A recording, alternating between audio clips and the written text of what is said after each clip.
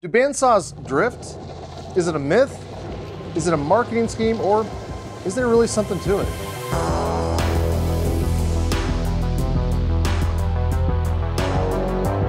For as long as I've used bandsaws, I've heard of the mysterious bandsaw drift phenomenon. Yet, I have never really been able to get a definitive answer to the cause of this problem. My first bandsaw was the Grizzly 14-inch saw that I bought about 20 years ago. I spent months trying to get the bandsaw to resaw lumber and gave up a year later after countless hours of swapping blades and customer service phone calls.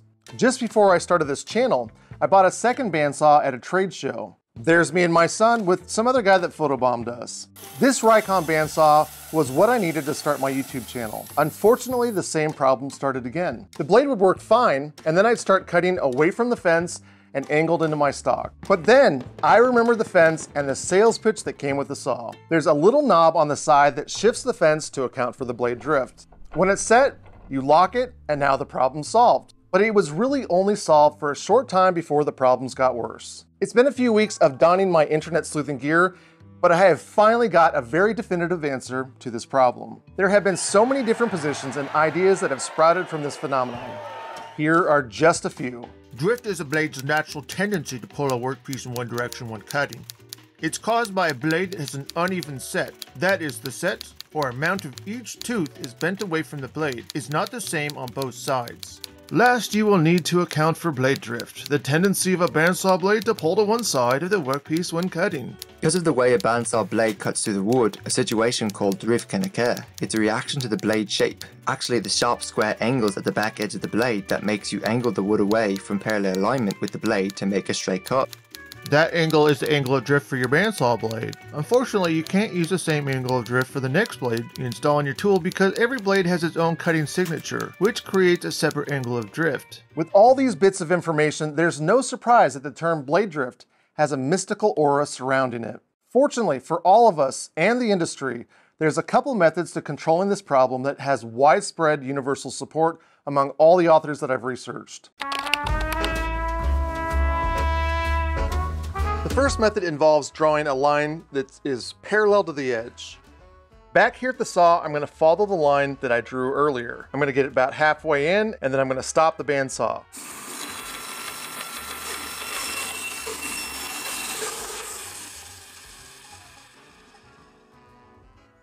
This, according to the experts, is the drift line right there. Now I can place an external fence on the edge like this, and I'll put it right on that line. I'm going to add a couple clamps to the front and the back. Now as I cut, I should stay on that line. And that really does work very well. For my mechanically advanced bandsaw fence, I still have the ability to use a sliding fence. Except after I cut into a piece of stock, I just need to shift the fence to the angle and lock it. Make no mistake, this method works, but it means I'm cutting into a lot of pieces of scrap that I'd much rather save for jigs or other projects. And if you don't have this fence, you're wasting all kinds of scrap wood every time you need to set an external fence. The next method, which really is a very good method, is to create a single point stop that sits next to the blade. A single point bandsaw sled is all in the name. You've got this front edge here. You keep the distance that you're looking to cut away from the blade, and then you lock it down with clamps. Because I really don't like using clamps, I made my own that uses the expansion bar in the slot, and I can lock it wherever I want. It's also got a metal tip on it, so it really stops a lot of the friction problems that the wooden ones have. There's two different ways that you can do this. You can set your line on your stock, and then we'll cut in a little ways. Now that the saw is off, I'll go ahead and push this against my stock. Now I just need to cut from here on out. The second method, and the one that I really like using, is to cut both sides of my stock, then bring it over here. I line it up again to the blade. I'll find where I'm right in the center. If you didn't watch another second of this video, this would be the best option for your bandsaw. But let me tell you why. While bandsaw blades are a continuous band of teeth, the teeth positions are critical for bandsaws to work. Each tooth is set either to the right of the blade or to the left. With the blade zoomed in, you can see that the teeth alternate on the left, right, Right. I've drawn a line here and exaggerated what the blades look like. When we saw set the blades, it's important because we want to be able to clear the back side of the blade. So the teeth are set at an angle to be able to take the sawdust out and not allow that back of the blade to catch. Some of the reasoning, as I read earlier, is that these teeth are not set correctly. I'll go ahead and erase some of these. If the teeth are not set correctly, the blade is going to travel to the side with the greatest resistance, which would be this way. But this isn't where the majority of the problems occur. If you go back far enough to the 1940s, you'll find that they knew the answer. However, if the honing is overdone, it dulls the blade. If one side of the blade is dull and the other side sharp, the blade leaves off toward the sharp side. It goes on to talk about how the blade invariably becomes dull on the side of the wheel that the blade touches as it spins around. The method to creating blades, as well as the advanced materials that go into those blades, has greatly improved in 70 years. The teeth on modern saw blades stay sharper than at any other time in history. But the problem with one edge becoming more dull over the other has the same consequences as they did 70 years ago. Blade drift occurs due to one side being sharper than the other side. That's why blades that are brand new are more likely to cut parallel to the tabletop edge. But let's test this. I've got my fence exactly 10 inches from the edge. This is a very old blade, so I'm going to check to see which side it drifts to. If I pull this out, you can see that the blade has drifted this way, which would make these teeth sharper than the other side. To test whether or not this dulling of one side creates this mystical drift, I'll use a sharpening stone and move it onto the right edge of the blade. Now I'm going to flip this over to the other side. This is the side I cut last time, and we're going to see if the blade will shift because of what I've done.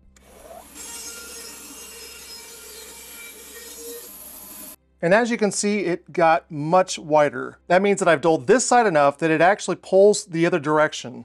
Just as what was written in the 1949 Popular Mechanics, we can see that having an unbalanced blade in terms of sharpness is the real problem when it comes to drift.